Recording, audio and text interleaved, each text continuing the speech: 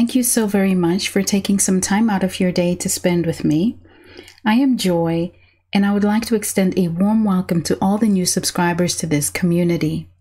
We are so honored to have you here, and it is my sincere hope that you are met by a loving and supportive community as you continue to journey forward. To all the returning subscribers, welcome back, family. I appreciate you all so very much. Today I want to talk to you about the ultimate sheep in wolf's clothing, the narcissistic therapist. As noble as a career as therapy is, it's important that the client is able to feel secure enough to enable them to open up and share what they are experiencing as well as feeling.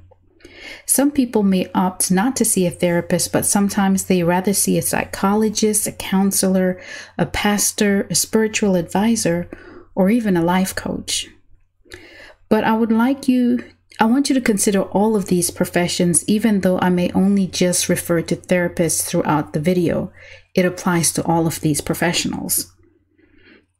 You see, the therapist is naturally in an incredibly powerful position because it's the client, the patient, who is required to tell everything to the therapist. And the therapists are able to decide when to speak, what to say, when to confront, or when to remain silent. While it's very true that many will seek this career to make a difference in the lives of their clients, for the most part, the intent is to help the clients overcome abuse as well as trauma. However, we are well aware that narcissists are in every aspect of society. They're in every part of society. So it should be no surprise to many of you to know that the narcissists actually seek out vulnerable people so naturally. This line of work makes them feel like they're a kid in a candy store. Everywhere they look, there is narcissistic supply, and they get to experience a prolonged sugar rush as they systematically inflict insidious abuse on the very vulnerable people that seek them to help them. They re-traumatize their clients. It's one thing when you're already experiencing pain, anguish, trauma at the hands of a narcissist that you experience in your life, but to then be taken advantage of by the person that you go to seek help from is devastating. Narcissists will get into this field for all the wrong reasons. And, it's because they're of a depraved mind that it's okay for them. Remember, they're highly entitled beings, and they're filled with the innate desire to suck their supply dry. They are wolves in sheep's clothing, and they take great delight in having power and control of their targets. They abuse, gaslight, project, invalidate, terrorize their clients. They most definitely take toxicity and invalidation to the next level. It's heartbreaking. Please do not mistake a therapist or a professional who is just uninformed or ill-informed as the same as this serpent. You see, they're just ill-informed. They don't know. But this beast is fully aware of what they are doing. They're not just malicious, but they're intentional. Their sole agenda is to enable the abusive behavior to continue. They minimize the client, and they're there for all the wrong reasons again. It's all to support their own agenda. And if this isn't diabolical and the work of the enemy, then honestly, I really don't know what is. You see, the ill-informed therapist can empathize, they can learn, they can grow, and even evolve. However, the narcissistic therapist is callous. They lack empathy, they lack remorse, and are in a powerful position. And they have the perfect target right in front of them. Oftentimes, they participate in the emotional and psychological abuse that is inflicted by the clients, or inflicted on the clients, should I say, by their narcissistic partners. They participate in it. They take great pleasure to continue this abuse cycle. So I really want to talk to you today about being diligent about who you seek to help you navigate your journey. You know, it's great to check out the credentials of the person that you go to, but it's even better for you to be sure that you seek out peer reviews. What do their coworkers say? What do those people that are in the same line of work as them say? And another step is to get client reviews. What do the people who they have worked with say about them? Because it's one thing to have a good name, but it's another thing to be known to have integrity, compassion, empathy, and be effective at what they do. So feel free to ask. Ask who you are speaking to. Ask who you are going to help for. Like, look, this is an investment that you're making. It's your time. Time is one of those resources that we cannot get back. It's your money. It's your hard-earned money. And it doesn't matter even if this is coming from insurance or whatever. It's still money that is paid. And it's yours. So don't just give it. Don't just hand it out just to be handing it out. Make sure that it works for you, that it's beneficial to you. You are allowed to interview your therapist, your life coach, your counselors, your spiritual advisors. You are allowed. Otherwise, how would you know that they're a good fit for you? And depending on how they respond to your interview or request for an interview, you have your answer right there. If they have nothing to hide, then they have nothing to hide. Be sure that they're compatible with your needs. They should be, at a minimum, be trauma-informed, ethical, empathetic, knowledgeable about emotional as well as narcissistic abuse. But above all, they must have integrity. Ladies, those of you who would rather seek counsel from a male, that's fine. But be very sure that they remain professional at all times. You do not want to make an investment in a predator. So today I'm just going to share 5 points with you to help you look out for narcissistic traits in those whom you seek help from. I'm sure that together we can come up with more traits.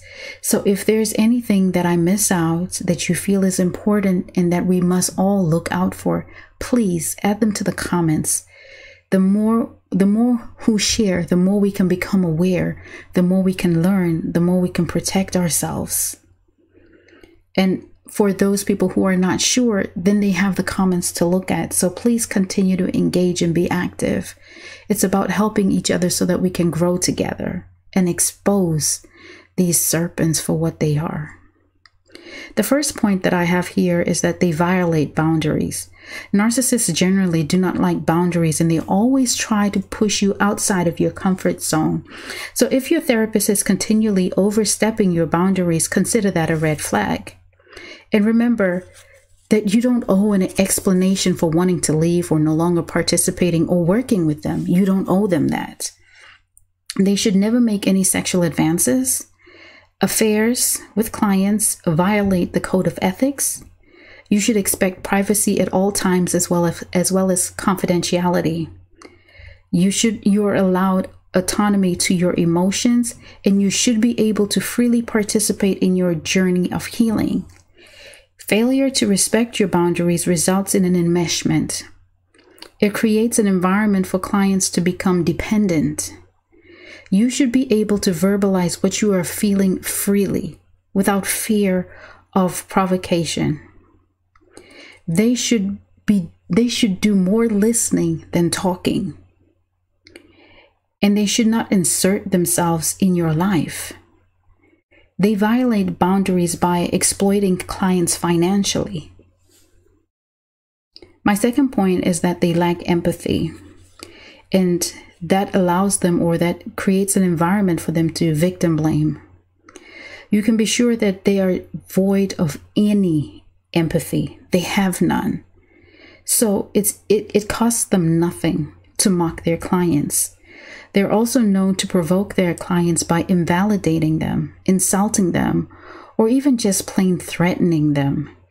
The client, sometimes it results in the client forgiving their abuser, forgiving the narcissist, forgiving the person that they went there for in the first place, and then returning back to the abuser, all because the therapist gaslighted them, invalidated them, made them feel insignificant, belittled them. And another thing that they do is that they violate childhood trauma or even a child's trauma. And this is something that I experienced, and it made me really despise therapy and just made me feel like, you know what, why even bother? Why should I even try and get help? And this was about my childhood trauma. I blamed myself even more for something that was outside of my control. I was not guilty of what happened to me. That was the perpetrator, not my fault. But I struggled with this for so long afterwards. So please be very mindful of this. They will try to rationalize your experience, and that is a red flag by itself. The third point that I want to highlight for you today is that they join forces with the narcissist in gaslighting. And you know, this is just further proof of how demonic this work is, or these serpents are, because demons work in tandem. Let's not forget that abusers always support abusers, and so they end up smearing the target and labeling them as the predator. So naturally, a therapist, should I say, will happily engage in gaslighting their clients. Narcissists are able to see themselves in each other. Remember, spirits recognize each other, and so they use their authority to misdiagnose, gang up on clients in couples therapy, lie on behalf of the narcissist. They are just willing to roll in the mud with the original predator to continue to do demonic work. The fourth point that I want to highlight here is that in typical narcissistic fashion, they isolate you from your outside support system. In a healthy situation, additional voices should be encouraged, as well as supporting roles. However, narcissistic therapists are just like cult leaders. It's a one-man show. They want total control over their clients. Second opinions are discouraged, and the thought of any additional resources that facilitate the healing process are strongly discouraged. They teach their clients to be helpless professional victims, just like themselves. The fifth and final point that I have here is that they are condescending. They, of course, have to have the final word in any discussion. They believe that they are superior over all other authority, should I say, and they misuse the authority that they have. You find that they are incredibly critical towards their clients because they actually desire for their clients to be dependent on them for validation. While they continue to point out the shortcomings, they bully, they belittle, they shame their clients, and all this results in the need for approval from the very person who is invalidating them. It instills a sense of self-doubt, and ultimately it delays the healing process. Sometimes it totally stunts it. But at the end of the day, it re-victimizes the client. It's so important. It is so important that you are very careful about who you are entrusting your journey to. I can't stress this to you enough. Sometimes something sounds good to you. You know, I want to say that, you know, sometimes arm candy can be good for you, right? It looks good on your arm, but it's toxic to the very core. And this is what this is about. You don't have another life to live. This is it. And so be very vigilant with who you're trusting in this journey, where you're going. And those of you who are taking your children to therapy, sit down with the therapist first. Be sure that this is the right person. And any feeling that is unsettling to you, take that as a sign. Take it as a warning. I'd rather be overzealous than make a mistake and allow this type of serpent, this sheep, or this wolf in sheep's clothing, to oversee my child's healing journey. because it prolongs it. It makes it worse. They inflict more pain, more confusion, re-traumatizing. So please, please do the work. It costs you nothing to ask for referrals, both professionals or peer reviews, as well as client ones. Validate or, verify their certifications so that you know that this person is equipped to help you. You don't want to go through this more than once, So I just wanted to talk to you about this today because it's something that's been weighing heavy on me. And, I don't want to see you hurt anymore. I want to see you walk in healing. Healing looks good on you. And so I'm trying to see you look good all the time. So I'm looking forward to see what other points that you will raise in the comment section so that we can continue to inform one another and ultimately grow together. So until the next video, take care of yourself and take care of each other.